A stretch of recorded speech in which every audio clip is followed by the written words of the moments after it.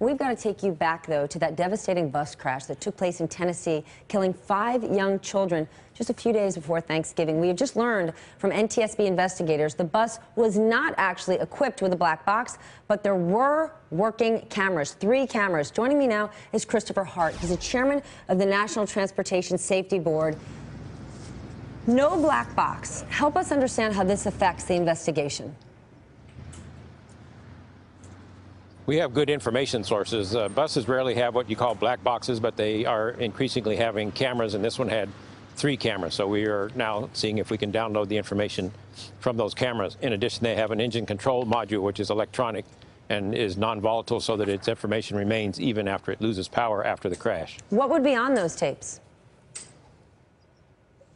Well, the tapes would show there was a camera in the rear showing the inside of the bus pointing forward, a camera in the front showing the inside of the bus pointing rearward, and another camera over the driver's head pointing to the front door.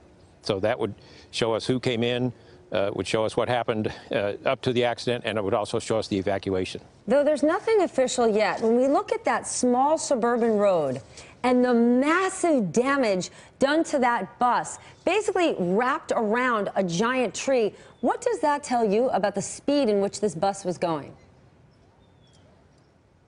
Road design is one of the issues we're looking at. We are also looking at speed, and that's why these several sources of information will be very helpful, because we want to determine how fast was the bus going at the time it left the road. Who determines whether or not this bus driver is safe enough to drive these children? We know that there was already a minor accident just this semester, and several parents had been complaining, and it's only November. I want to share a bit of that. We will be looking at the... I've been calling complaining about this bus driver. Knew about that record. Also, we'll be looking at the training that occurred after he was hired. So we'll be looking at the entire driver's history. Should there be seatbelts required in school buses? We have recommended a holistic approach for occupant protection. That's one of the reasons these cameras will be so helpful, was to show us what happened inside of the bus. What most buses have is called compartmentalization, where it's padding in the seats that responds to fore and aft impact from front and rear, but does not respond to side collisions and rollovers. And that's why seat belts are so important, both lap belts and shoulder belts. So we're looking at the totality of protection of occupants on a school bus.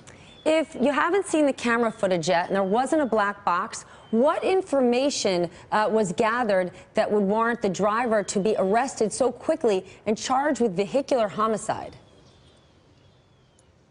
We're not involved in the punitive aspects. You'd have to ask the Chattanooga Police Department about that. Our mission here is to determine what happened, make recommendations to try to prevent it from happening again, so that we will never have to have a tragedy like this again. Without a doubt. Well, thank you so much for your work. We appreciate it.